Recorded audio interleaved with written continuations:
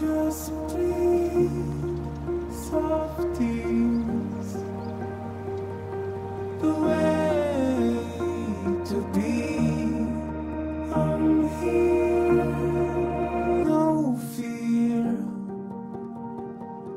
I'll always be with you.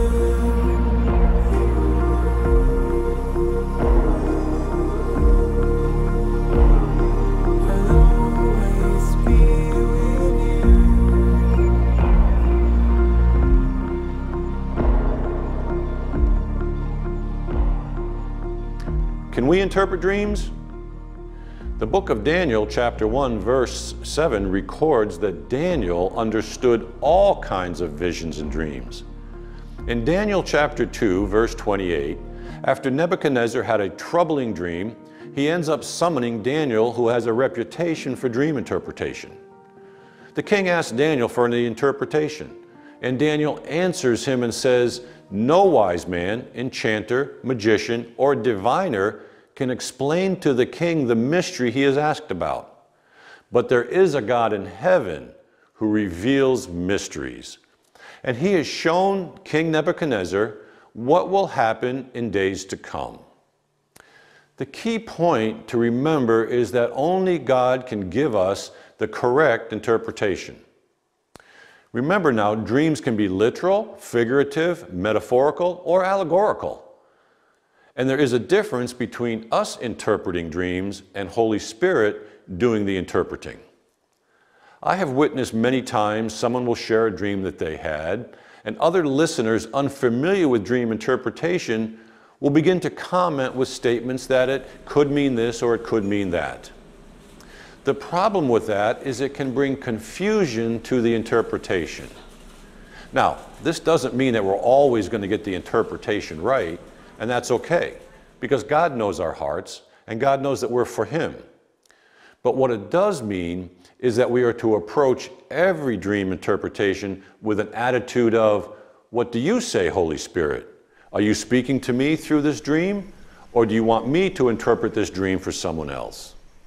Help me to understand and give me the revelation I need to hear your voice."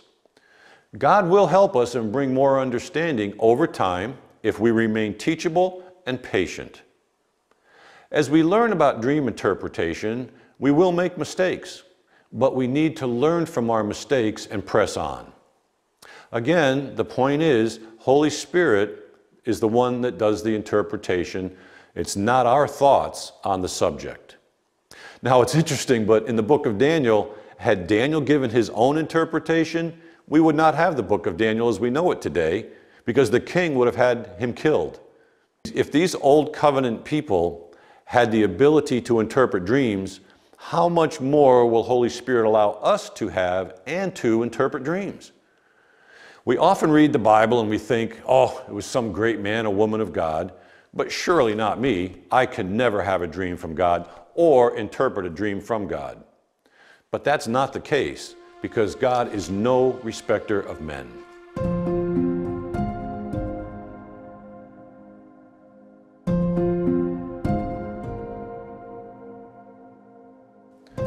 Often it is better if we have someone else interpret our dreams, so as not to interpret the dream through our own filters. As I mentioned before, parents, teachers, and others who may have said something against us or against dreaming that may influence our interpretations. Also, in the case of filters, our own minds may lead us astray because of our own preconceived notions as to what the dream may be. For example, we're considering purchasing a car. We've been researching a particular vehicle and have a dream that we're in a new car. That doesn't mean that it's a confirmation. Rather, it could have been that we were so involved with the process, we took it to bed with us and dreamed of driving one.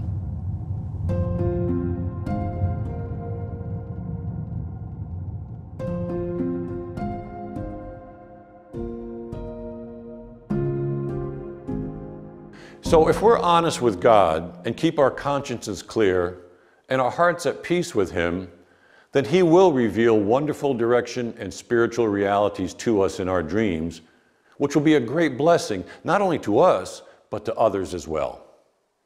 Interestingly, one reason God speaks to us in dreams is that we're basically helpless to fight His speaking to us. Our busy lives, kids, jobs, etc., take our time, and we're often too busy to listen to His voice. And He loves us so much that He will go to great lengths to speak to us. So, how do we know if a dream is from God? The first thing we want to do is jot down some notes as soon as we awaken from the dream. Keep a notepad and a pen next to your bed and record the dream.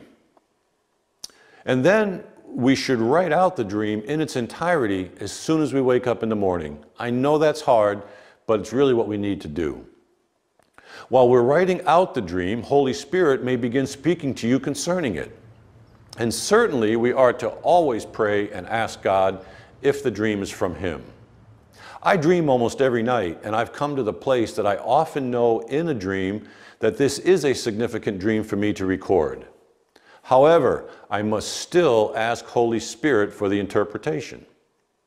Proverbs chapter 25, verse 2 says, I love this verse, it's the glory of God to conceal a matter, and to search out a matter is the glory of kings. So the Lord likes us to seek Him out for His interpretation. He likes to draw us to Him.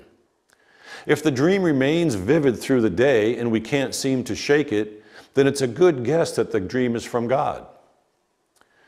Interpretations must line up with Scripture.